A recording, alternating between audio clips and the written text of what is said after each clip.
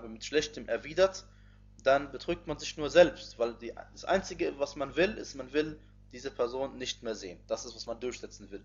Gerade wenn man zu einem Mufti geht und ihm das erklärt und so, dann möchte man Hauptsache, man kriegt die Fatwa, dass man das nicht mehr machen braucht. Obwohl der Prophet sallallahu alaihi wasallam im Hadith, den kennen wir, gefragt worden ist über die Tatsache, dass man seine Verwandtschaftsbande, also mit ihnen guten Kontakt pflegt und denen immer was Gutes tut und dann entgegnen sie einem mit etwas Schlechtem und dann sagte er in diesem Hadith, wenn es so ist, wie du sagst, dann ist es so, sinngemäß, als würdest du ihnen deine schlechten Taten geben und nimmst ihre guten Taten. Ja? Das heißt also, man hat keine Ausrede, wenn man an Allah den jüngsten Tag glaubt, dass man einfach einen Verwandten mit ihm den Kontakt einfach überhaupt nicht mehr pflegt. Und den Kontakt zu pflegen mit den Verwandten ist von verschiedenerlei Art. Also es verschiedene Arten. Jetzt kommt jemand und sagt, ja, was soll ich machen mit meinem Freund, meinem Bruder, der ist zum Beispiel im Gefängnis, weil er jemanden umgebracht hat oder weil er mich hat versucht umzubringen. Wie gesagt, es gibt verschiedene Arten, den Kontakt zu pflegen.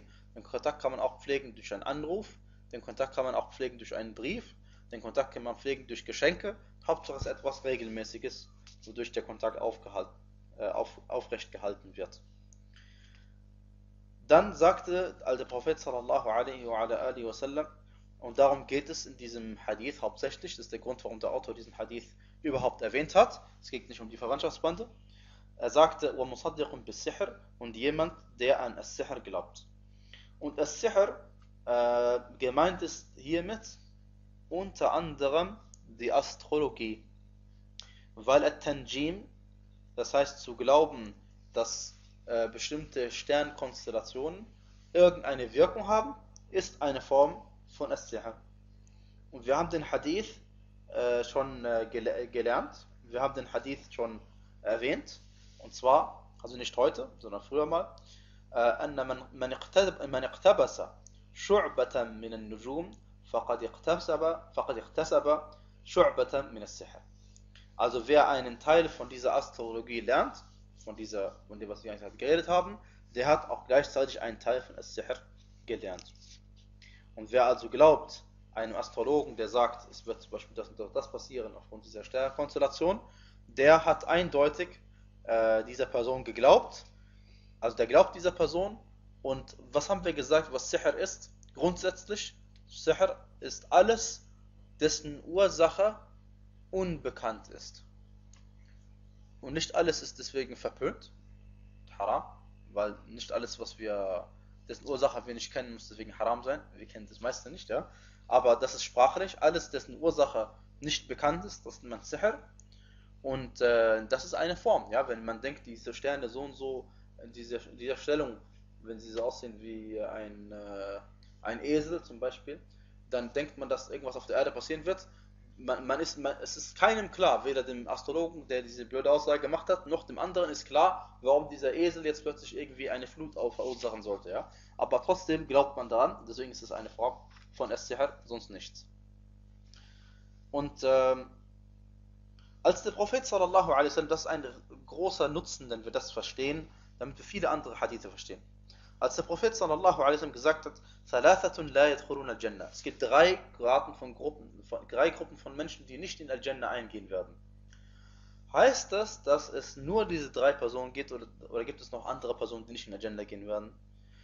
Die Antwort ist ganz klar, dass es noch viele andere Gruppen gibt von Menschen, die nicht in Al-Jannah eingehen werden.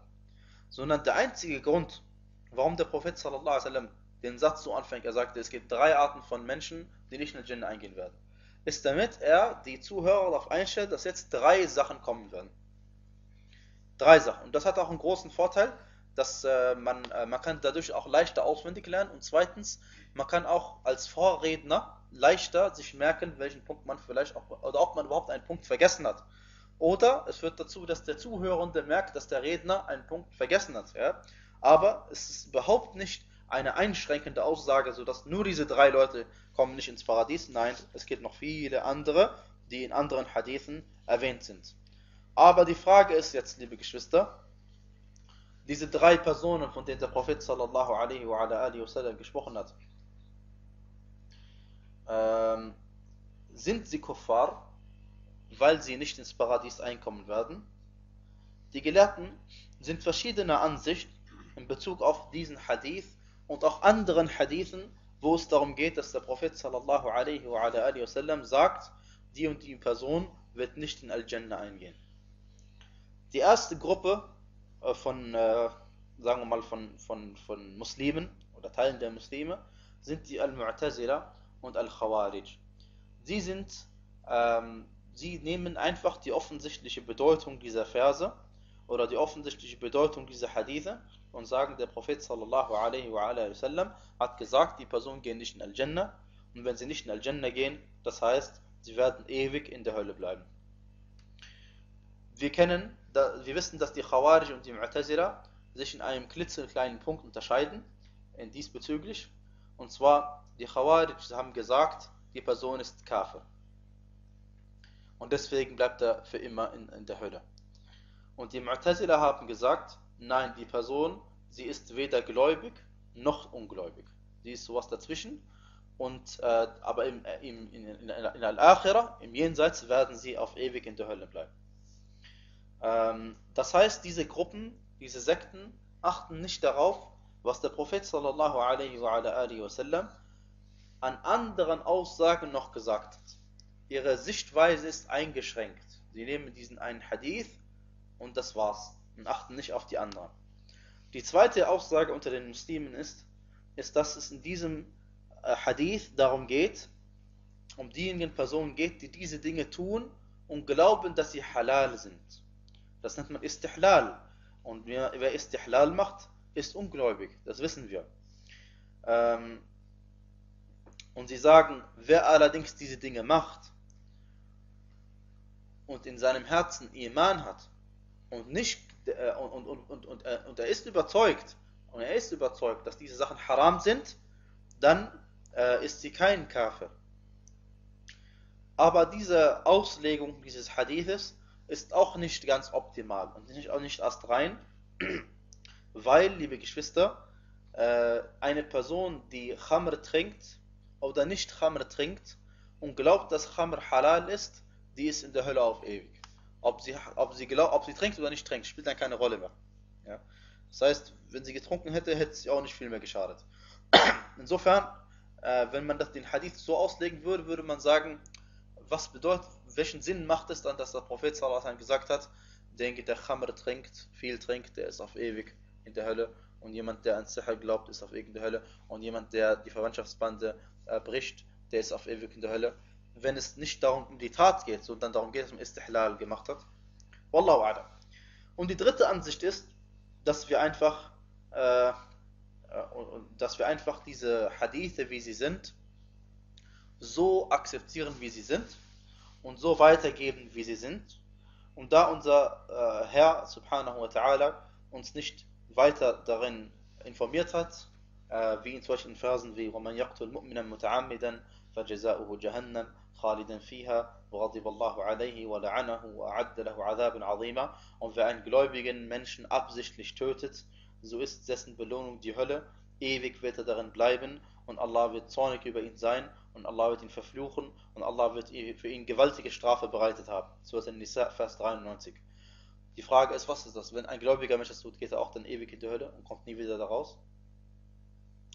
Und deswegen eine Ansicht ist, dass wir diese Hadithe so akzeptieren, wie sie sind, und die ganzen Überlieferungen, und dass wir sie einfach als Warnung verstehen und gleichzeitig daran glauben, dass Allah subhanahu wa ta'ala andere, dass Allah subhanahu wa ta'ala alle Menschen, die La ilaha illallah in ihrem Herzen hatten, auch aus der Hölle rausnehmen wird, wie es in vielen Hadithen überliefert worden ist.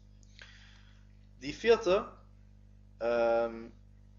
Ansicht ist, dass man sagt, also dass man weder diese Hadithe verneint, noch an die Hadithe genauso glaubt wie die Khawarij und die Mu'tazila, sondern dass die Hadithe bedeuten, er wird nicht in Al-Jannah reingehen, ohne bestraft zu werden. Sondern er muss bestraft werden, noch bevor er in Al-Jannah geht. Wenn er bestraft wird, dann darf er in Al-Jannah gehen. Das heißt, sie gehen nicht in Al-Jannah rein, das heißt nicht direkt. Das ist auch eine Ansicht unter den Gelehrten. Und es gibt auch noch andere Ansichten, Eine Ansicht wird Imam Ahmad ibn Hanbal rahimahullah zugeschrieben und das, dass er gesagt hat, und das ist auch eine sehr wahrscheinliche Ansicht, und zwar sagte er, und das ist also seine Ansicht, subhanallah, die ist der Realität, wallahu alam, vielleicht am nächsten, und zwar sagte er, wer solch eine Sünde begeht, dadurch, das ist der Grund dafür, warum er zum Kufr gelangt, und wenn er zum Kufr gelangt ist, dann ist er in der Hölle auf ewig. Also ist er der Ansicht, dass diese großen Sünden, und das ist zweifellos richtig, die großen Sünden sind ein Grund dafür, warum man zum Kufr kommt. Ja.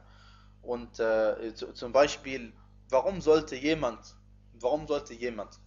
der mit Zinsen nichts zu tun hat, darüber streiten, ob Zinsen haram sind oder halal sind, wenn er liest im Koran, وَأَحَلَّ اللَّهَ الْبَيْعَ وَحَرَّمَ الرِّبَى, und Allah hat den Handel erlaubt, aber die Zinsen verboten erklärt. Warum sollte jemand darüber streiten, und obwohl er mit Zinsen gar nichts zu tun hat, alhamdulillah, und auch nichts mit denen zu tun haben möchte und auch nicht von denen abhängig ist und sonst was und auch nicht davon lebt, aber die andere Person, die zum Beispiel ihre paar Millionen Euro angelegt hat und die jeden Monat, weiß nicht wie viel Euro bekommt, auf jeden Fall davon gut leben kann, Miete zahlen kann, Wasser, Strom und so weiter, und jetzt sagt man ihr, das ist haram. Diese Person wird diejenige sein, die sucht und guckt, ob sie eine Fatwa findet, dass es halal ist, dass sie dann so zufrieden weiterleben kann.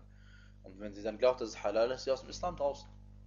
Also sehen wir ein wunderbares Beispiel dafür, dass die großen Sünden ein Grund dafür sind, dass man in die Hölle kommt, auf ewig. Auf ewig. Ja? Wie Imam Ahmad ibn Hanbal rahimahullah in dieser Ansicht vertreten hat. Wallahu ta'ala a'lam. Ihr kennt ja auch was auch darauf hinweist, wallahu a'lam, ist ein Hadith des Propheten sallallahu alaihi wasallam, لا يزال المرء في فسحة من دينه ما لم يصب دما حراما. Dieser Hadith ist bei Al-Bukhari. Und zwar sagt der Prophet sallallahu alaihi wasallam, der Mensch, also ich übersetze den Hadith jetzt frei, ja, der Mensch, dem geht es so lange gut, alaikum salam, dem Menschen geht es so lange gut, also sein Verhältnis zu Allah subhanahu wa ta'ala ist so lange noch in Ordnung und er hat so lange noch die Möglichkeit, in Al-Jannah zu kommen, solange er nicht verbotenes Blut vergießt. Solange er nicht verbotenes Blut vergießt. Dann, liebe Geschwister, sind wir mit diesem Kapitel, mit dem Teil fertig. Und wie wir gesagt haben, die Aussage von Radhan haben wir schon überliefert. Gut, liebe Geschwister, jetzt kommen wir zum neuen Kapitel und wir machen aber kurz eine Pause von 3,5 Minuten, inshallah, und dann machen wir weiter. Bismillah, alhamdulillah, wassalatu wassalamu ala rasulillah. Machen wir weiter. Und zwar, neue Kapitel heißt Babun ma ja'a fil istisqa'i bil anwa'. In diesem Kapitel geht es darum, was überliefert worden ist in Bezug darauf, dass man um Regen bittet bei Dingen wie Orkanen, Unwetter, Stürmen und solche Sachen. Und das ist Alhamdulillah, wer seine Aqida kennt, das ist nicht kompliziert. Ganz einfach, wenn jemand natürlich einen Sturm vor sich sieht und zum Beispiel sagt, ihr wisst heutzutage, man gibt den Stürmen einen Namen. Kennt ihr schon, ne? So, weiß nicht was. Gabriela, du weißt nicht was. Katrina. Wenn man sagt, oh Katrina, bitte komm über Washington oder sowas, ja, dann wäre das eine große Form von Aschirk. Ja? Aber ja, man denkt, das macht keiner, aber das Witzige ist, es gibt ja noch komischere Sachen als auf der Welt als das. Es gibt ja sogar Menschen, die nehmen vom Islam, dass es Shaitan gibt, und die nehmen aber nicht vom Shaitan, dass in die Hölle geht, verstehst? Und das heißt, die bitten den Shaitan an, das meine ich damit, ja. Es gibt solche Leute. Kennt ihr ja.